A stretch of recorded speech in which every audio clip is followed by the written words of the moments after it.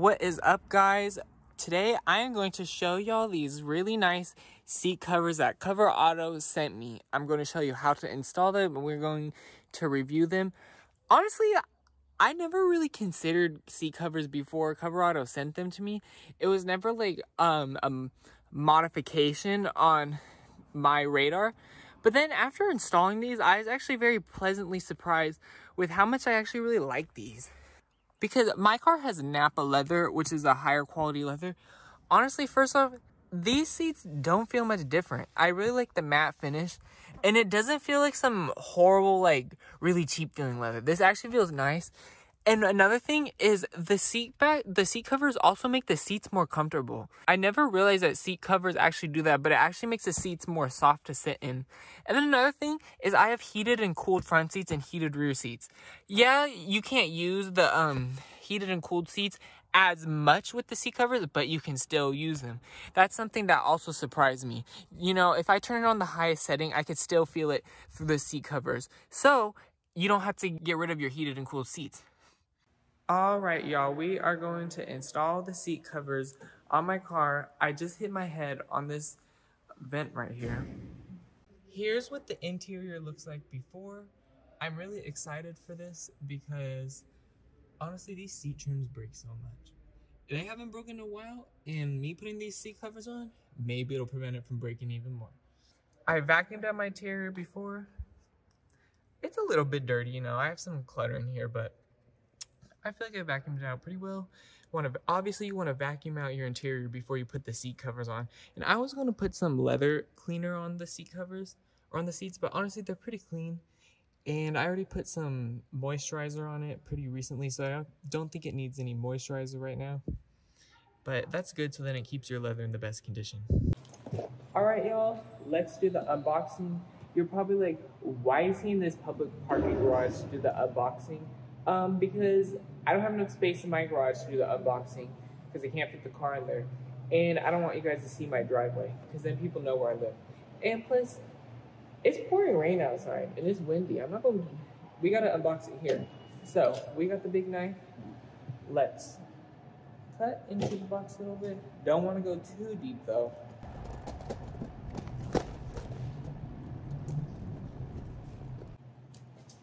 I'm bad at using knives, honestly.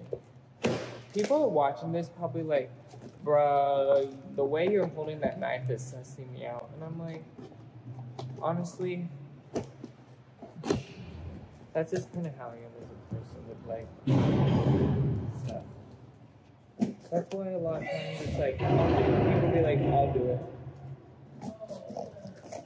Okay. Perfect.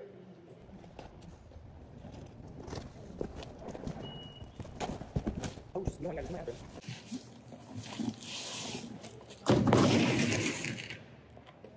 Okay, here is the seat covers in their little bag.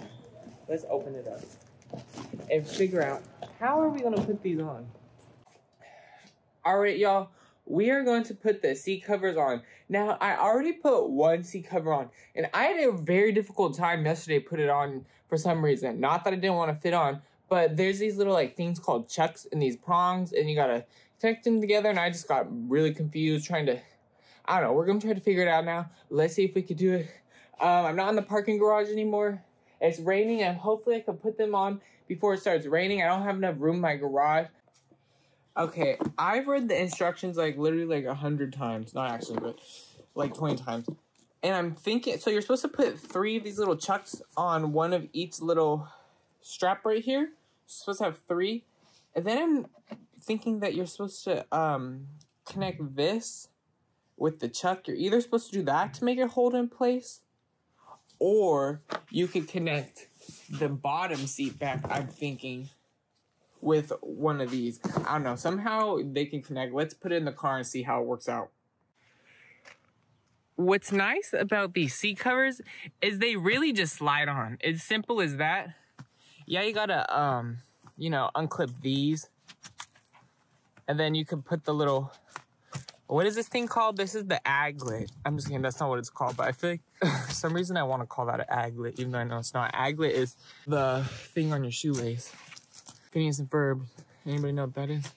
But you could just like push this under the little aglet. I know that's not what it's called, but I'm just gonna call it an aglet because that's what I like to call it. It sits right flush, and then you just hook these back up. I'm gonna do it off camera because I need 2 hands to do this. And you know, we wanna get the seat a little bit adjusted. So let's do that off camera and show you when we're done. Boom, see, look at that. We got them all connected. And now here's the more difficult part. It's actually not difficult, but let's show you what we gotta do. Okay, here's the difficult part. So there's a little clip, this thing, you're gonna wanna unclip this, and there's one of them. Let's take the one on this side. So you're gonna wanna take this and just shove it through this little hole right here. It'll go directly through, so don't worry. See, my seat has a little bit of dog hair. I literally just vacuumed it 2 days ago, so don't judge me. I don't know why dog hair gets everywhere.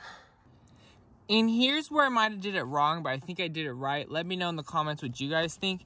So you're gonna wanna take these little, I forgot what they're called. The clips or whatever. This is the clip. But you're gonna wanna take one of these, make this little piece go through the hole, because you see this is connected to the seat back on the other side. So this way it like keeps you all gripped in your seat.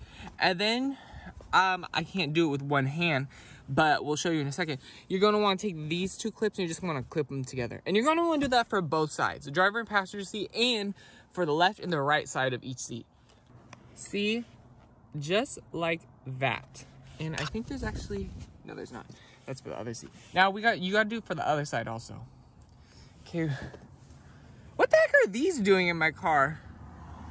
A pair of tweezers. These aren't even mine. Whose even are these? Like, these aren't mine. Who be like picking their dead skin in the car? Let's put these right there. Okay, now this is the seat bottom. So this is the bottom of the seat. Obviously, that's what seat bottom is. You're gonna want to take these little like prong things, or the hooks or whatever they're called. I should just look up on the paper right here because it literally says what it's called. Instead of being lazy, yep, it's the hook. And then you're gonna want to attach this. So each seat bottom has 2 hooks that you're gonna want to attach to the bottoms right here. And you're gonna want to spread this part a little bit and basically put it like that. And then this part will be sticking out. So let's do that. I must also mention, this is the front of the seat. So this is where your legs go. This is where your butt goes. You could tell by how, this is just how a seat is supposed to look. You could tell just by looking at it. That's how most car seats are. So that's how you could tell front and back. Alright, you're supposed to have the prongs or the clips like this. My mic keeps falling. I need to get one of those Bluetooth mics that you clip onto your shirt. I have one of those, but it's absolutely horrible. Complete waste of money. Horrible mic quality. Or actually, maybe it isn't. I'm not thinking well. I just realized there's something that was in the background of the videos. Hopefully y'all don't know what it is. Let me move it. Okay, it started raining and my headrest got all wet because I left my doors open and I didn't even realize it was raining. So my car's all wet right now. We're gonna wipe this off because you never know if some mold's gonna grow. I don't think mold would grow. A little bit of rain never hurt anybody. Maybe it did, but this is the headrest cover. You're supposed to put it like this. The red obviously goes in the front. Why would the red go in the back if the red is in the front? You just gotta slide it on. That's literally about it. The only thing is, it actually is pretty difficult. Like when I slip, oh, my mic is, or my camera's freaking slipping. Oops. And now the headrest is slipping out of my hand, and the camera's slipping too. This is really annoying me. When I put it on the other headrest, it was actually pretty difficult, and I kept having to like take it off and readjust it because I didn't want it to be crooked. So I feel like putting the headrest on is actually a lot more work than it seems.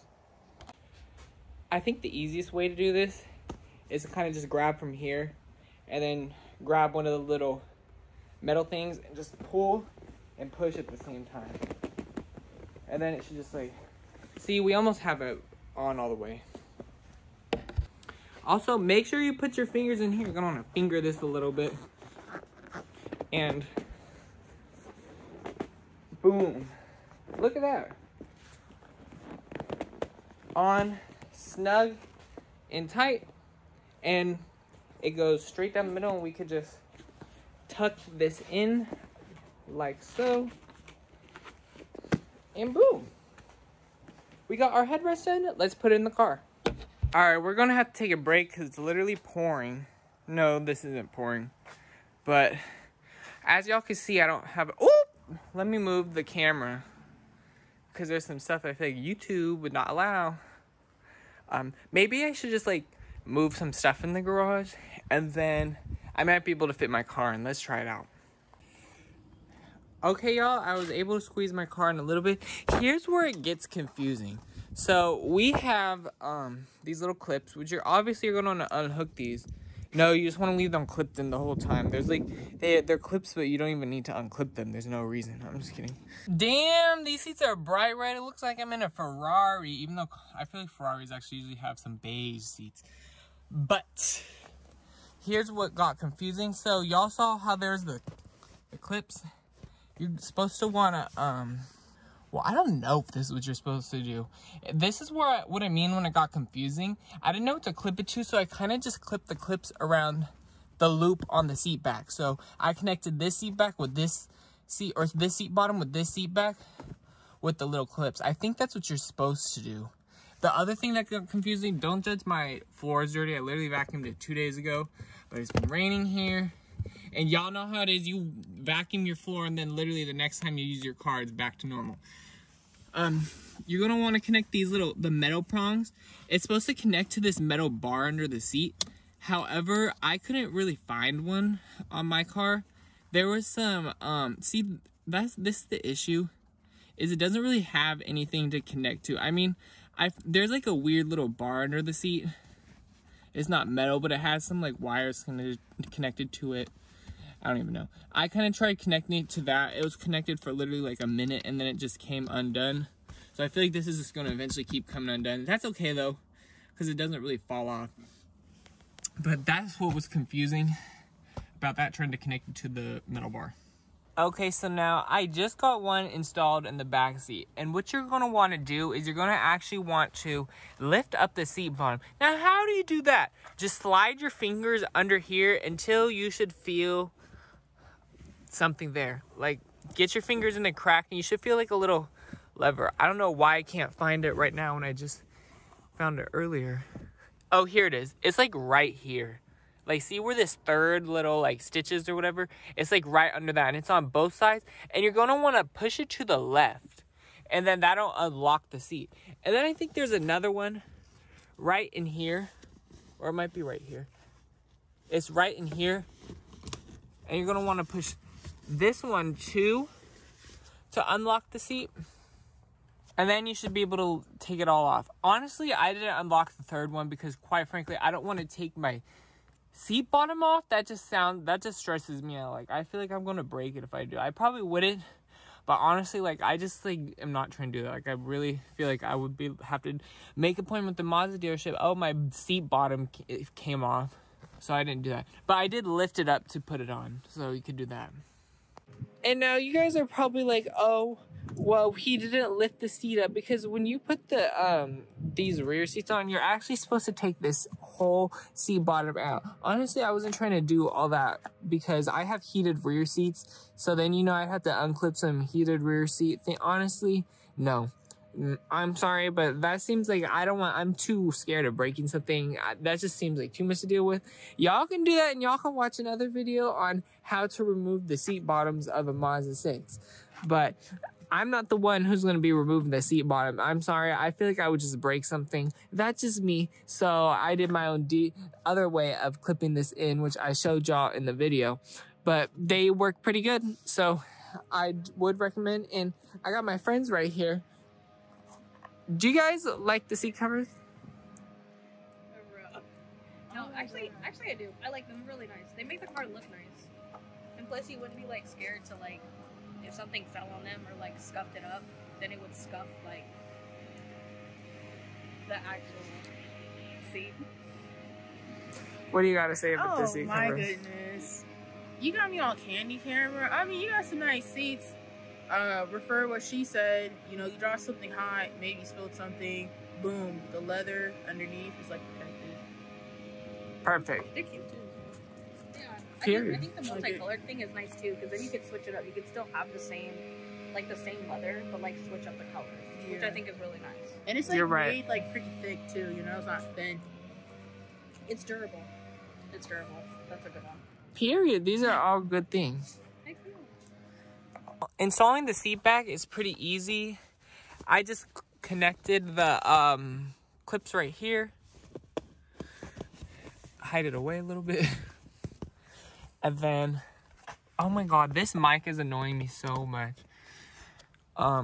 You just put this on the back. You're supposed to take the headrest off, and you could unzip this right here to make it go through, but I didn't do that. Honestly, I was lazy. And quite frankly, like, it still works either way. You could take the headrest if you want off.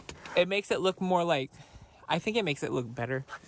But I was kind of lazy, and it doesn't really make a difference to me, so I kind of just felt like saving time doing this, because I've actually been taking a while installing these.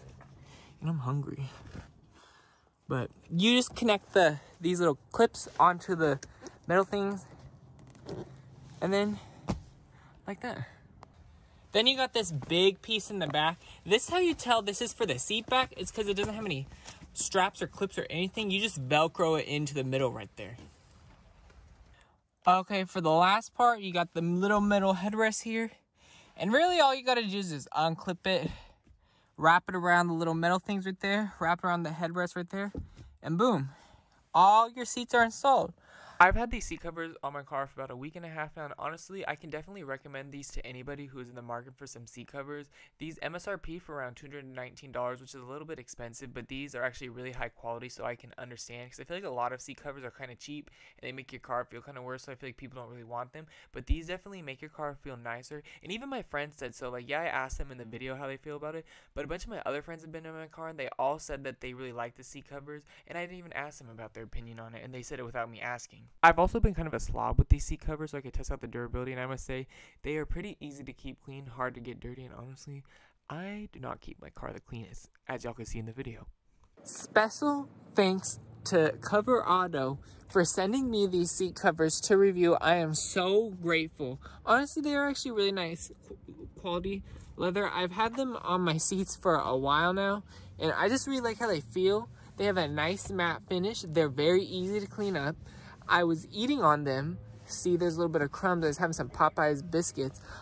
Honestly, and I can have that. Now that I have seat covers, I'm not worried about spilling some food on my seat covers. You know what I mean? So thank you to Coverado for sending me these seat covers. And look, it got the Coverado symbol in the leather. And this is perfect because y'all know the seat trims that are right here in my seat come popping out. So this will probably protect it. And you might be like, oh, I don't like the red. I don't like the red. Well, guess what? They have a bunch of different colors. So you can choose that. And, oh, get that little crumb off there. I just saw that. So yeah, shout out to them. And go get the seat covers. It was pretty easy to install. And I really like these seat covers. I really like the quality. And these also make the seats so much more comfortable. I'm not even kidding you guys. I'm not just saying that. It actually makes the seats more comfortable. And I really like these little, this design. It has like a luxurious look, and they protect your seat. It doesn't slide off and stuff. So honestly, this is a pretty good product, and I definitely think you should check out their website. So link in the description. Go to Coverado to get some good seat covers. Thank you once again for sending me these.